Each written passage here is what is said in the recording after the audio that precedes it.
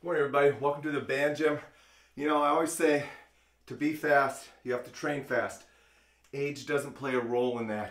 You just have to make sure that the exercises and the training that you choose is not going to injure you.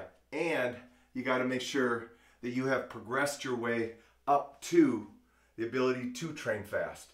So it's not automatic that you can train fast. I've got a fast way for you to push today, and I want to show you how to set it up. You got your dowel. You're going to take a band. Now you can scale the band to what you want, but we're going to have resistance through the full range of motion. So make sure that you go ahead and choose a band that you can finish the movement with, and that brings you all the way back into the movement. Here's how we're going to do it. I've got a yellow super micro band. I'm going to roll it back on itself. That's going to create two loops that allow me to slide the dowel through the band. We're going to cinch that up by tightening it up. Like so. Now what I'm going to do is take it behind my back,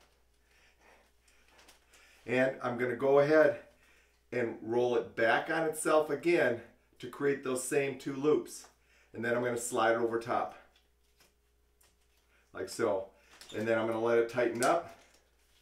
And then I'm going to position it so that I have equal distance on both sides of the dowel.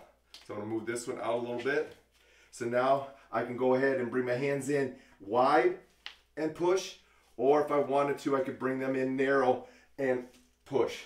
I prefer wide. We're ready to go. So now let me take you through a bunch of variations that you can use this for. But the key is you want to work a fast acceleration. So you're going to put yourself in this position and you're going to accelerate out as fast as you can. Don't worry about bringing it back fast right now. Worry about acceleration out. Enjoy it. Let's go after it. Get fast.